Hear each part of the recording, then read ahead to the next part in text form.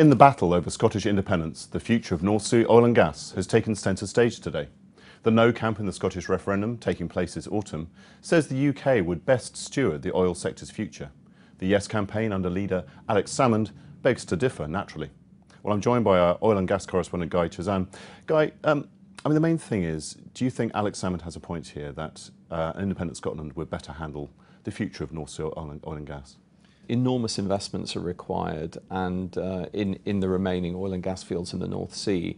And for that investment to go ahead, you really need a very stable fiscal and regulatory regime. And I think investors are always very wary about instability. But is this a resource that still matters? In years past it has really mattered, but it is a declining resource, isn't it? Exactly. I mean, in the 70s, the SNP actually scored one of their most significant electoral kind of results in 74, I think, when the big argument was, this is Scotland's oil. North Sea oil was only just being discovered and being brought into production, and at that time it was an incredibly hot political issue.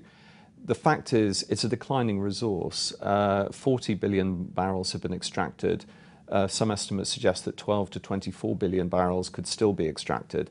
But that oil is very, very difficult oil. It's in incredibly complex reservoirs.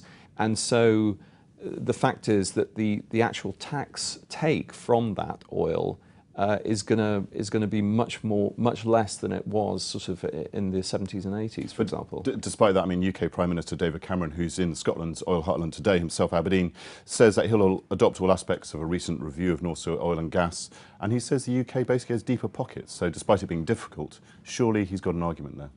Well, I think it is a fair point, but on the other hand, Alex Salmond points to Norway as a very good example. This is a much smaller country than Britain, which has husbanded its resources, its oil and gas resources, possibly in a more sensible way than Britain has. They have an oil fund which they've been paying into for decades, and it's huge now.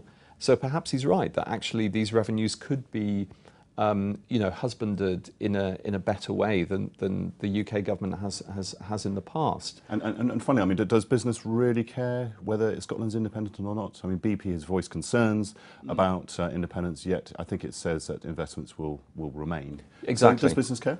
Well, I think business is quite cynical. I mean, essentially, a lot of the people that we talk to on this subject have said, well, you know, Cameron might be saying that we have the stability and we have the broad shoulders and so on, but the UK North Sea has actually been notorious for its fiscal instability over the years. In 2011, there was a £2 billion tax raid on the industry, which led to a very big hiatus in investment.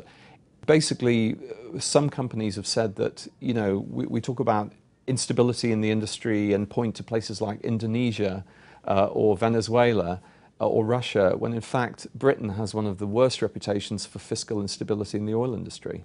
So much argument to continue about whether a tax regime under Alex Salmond would be more stable than one under the UK, David Cameron. Well, Guy Chazan, thanks very much. And to read more about this debate, which will undoubtedly continue as part of the overall debate on the Scottish referendum and independence, please go to ft.com/Scotland.